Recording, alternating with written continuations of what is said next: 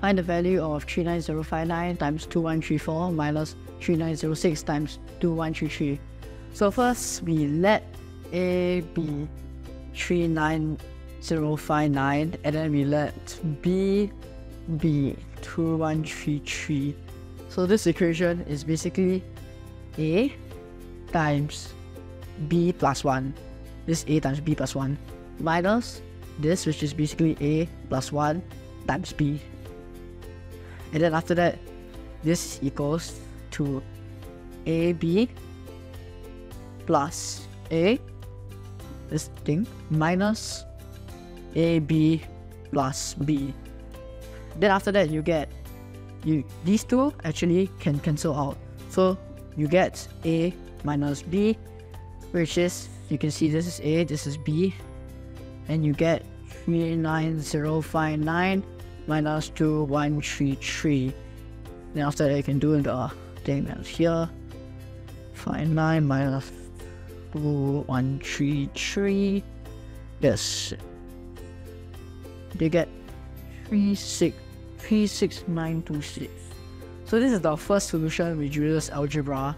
Then I'll show the second solution, which is much easier to visualize. Okay. So for the second solution, right, we visualize this times this as a rectangle. So the rectangle is gonna be 2134, and then this 39059. Then we take the second one also as a rectangle, but then we overlap it. So we have to get an extra 1 here, but then we shorten it because the height is only 2133. Then we get this one is 2133, and this one's extension of 1. Then you get both rectangles. Then you want to minus them off. So let this be A, B, and C. The first rectangle is basically A plus B.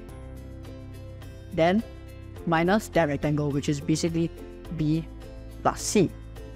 Which then you get A minus C.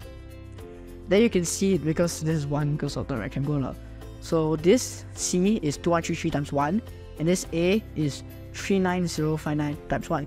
So A minus C basically equals to 39059 minus 2133. Which then you also just do your subtraction here.